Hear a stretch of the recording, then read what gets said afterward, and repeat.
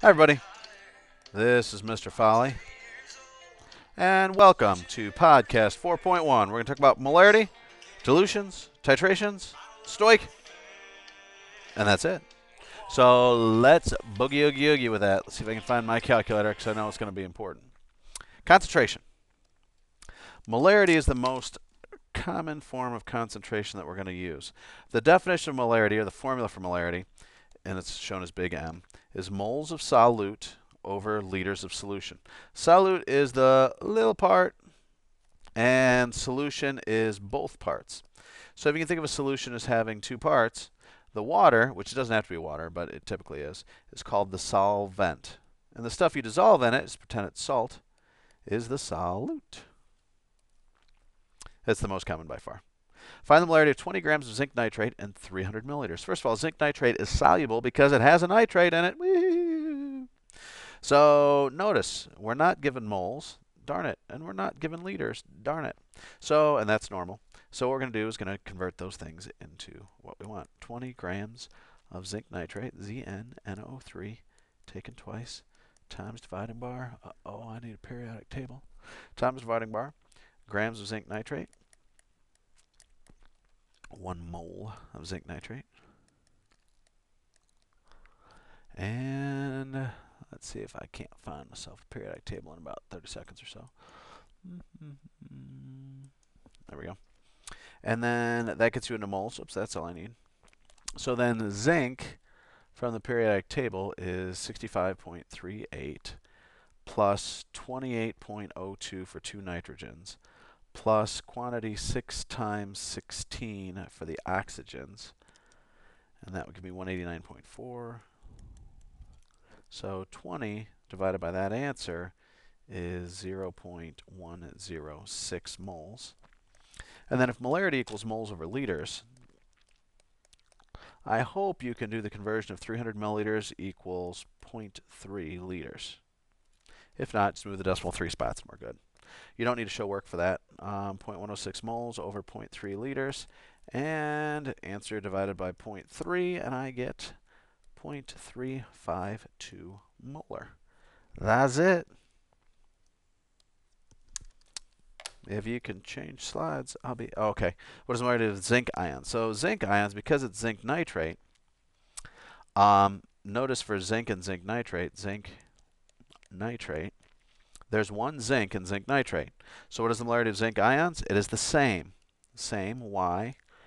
Because one zinc in zinc nitrate. Okay? So it's the same. So 0.352. Of the nitrate ions, because there are two nitrates in zinc nitrate, then it's 0.352 times 2 equals 0.704 molar of nitrate ions. Oops.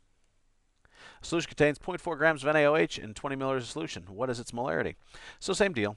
0.400 grams NaOH times dividing bar, grams of NaOH. 1 mole NaOH.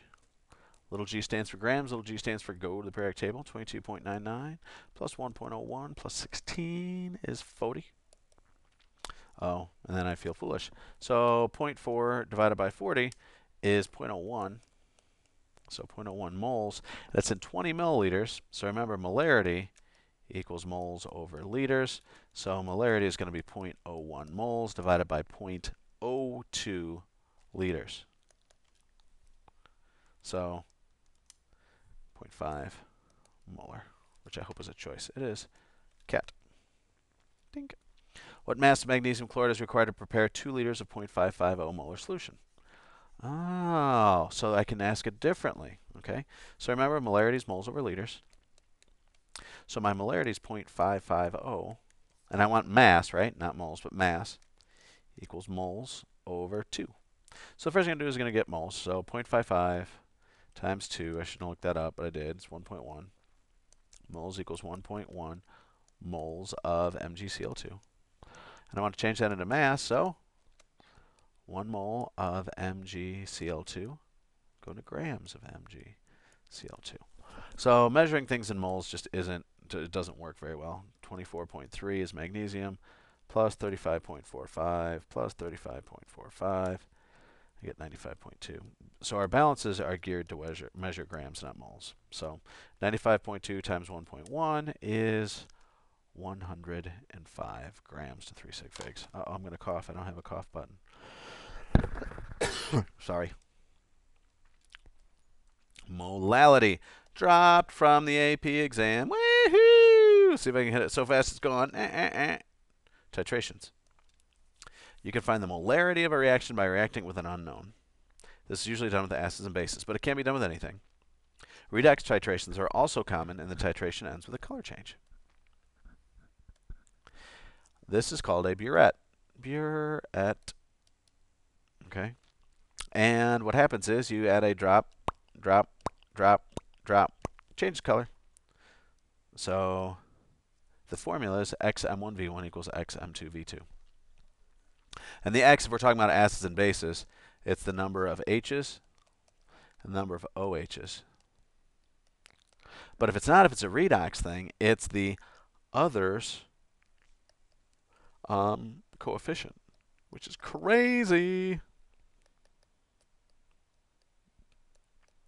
And I'll show you this because I hope it's popping up right now. Acids and bases are really, yeah, there you go. So, and notice I put that X in there so you know it's for each of them. What is the molarity of an unknown sulfuric acid solution? Sulfuric acid is H2SO4. If 25 milliliters of acid are neutralized by 14.11 milliliters of 2.02 molar NaOH. Notice there's just one of those, so the X here is 1. Okay, X here equals 2. So I like to always do my acid first, so I'm going to call it 2. What is the molarity of the unknown sulfuric acid? That's going to be my M. 25 milliliters. Notice this is molarity. This is volume. Same thing over there. Equals 1 because I have 1 OH. If I had aluminum hydroxide, X would be 3. But here I don't, so I have 1. And my molarity is 2.02. And my volume is 14.11. Now, you don't have to change this into liters because you'd be dividing both sides by the same number. So notice if this is 25, I wanted to convert it into liters, I'd divide it by 1,000. And this I would divide by 1,000, and notice how that would cancel. So it's not necessary to show that works because you're kind of sort of doing it already. 2.02 times 14.11 divided by 2 divided by 25 is 0.570 molar NaOH. Dink. Stoic with concentration. Molarity gets us moles, which gets us doing stoic. Yay! If 10 milliliters of 6 molar NaOH reacts completely with 30 milliliters of HCl, what is the molarity of the acid? So it's the same type of deal here. So if this is actually just a titration thing, what I'm going to do is write out this reaction. Oh, this is a titration. We're just going to do this as XMV equals XMV. My acid is 1H, right? Molarity is what I'm looking for. Volume is 30. Oh no, pen, don't do this to me. Okay. Equals OH. X is 1. I have 1 OH. Molarity is 6. Volume is 10. And then calculators assemble. 6 times 10 divided by 30. I shouldn't even done that. Molarity equals 2. And there's 2. Ooh, this says dilutions. Dilutions. Also use M1V1 equals M2V2. I wonder why this is looking so silly. This is number 34 on your multiple choice. If you need 250 milliliters of 0.255 molar Na positive solution, how would you prepare it from 6 molar Na2S? So notice you've got big stuff. I'm going to add water. Duh. Add water. Okay. But we need to figure out how much. And the way you do that is M1V1 equals M2V2. So my original molarity is 6. I'm going to figure out what volume of that I need. The new molarity I want is 2.55. And the volume that I want is 250. So because this is more concentrated, this V has to be smaller. 2.55 times 250 divided by 6. So I need 106.25 milliliters of concentrated. So how do I prepare it? Take 106 milliliters of 6 molar Na2S and add, notice I don't say add, what do I want, 250, and add 144 milliliters. I add enough, except for I can't spell enough, add enough distilled water to get 250. And the reason why is because if you add 144, that will not equal 250 because they actually mesh and they fill in the empty space. Review. I don't know why it doesn't say that, but it does. Review. Molarity equals moles over liters. I always go through moles for stoich, and we're going to do a lot more of that. XMV equals XMV. MV equals MV for dilutions. And we're done. Toodles. I didn't get to play my Brad Paisley song anymore. See ya.